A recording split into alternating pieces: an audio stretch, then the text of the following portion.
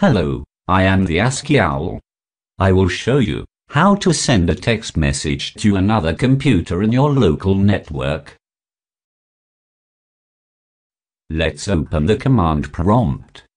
Press Windows key and X, and then choose Command Prompt. To send a message to another computer, you need to know its name.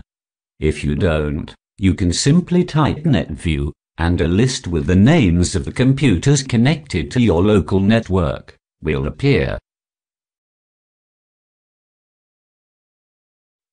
The basic command to send a message is as follows. Type MSG, then /server, and then the name of the computer you wish to contact. Then, type the name of your user, and after that, the message you wish to send.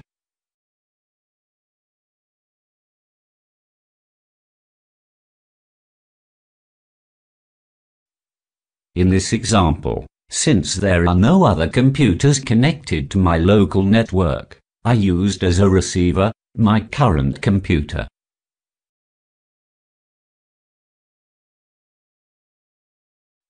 You can also add a timer parameter to display the message after a certain amount of seconds.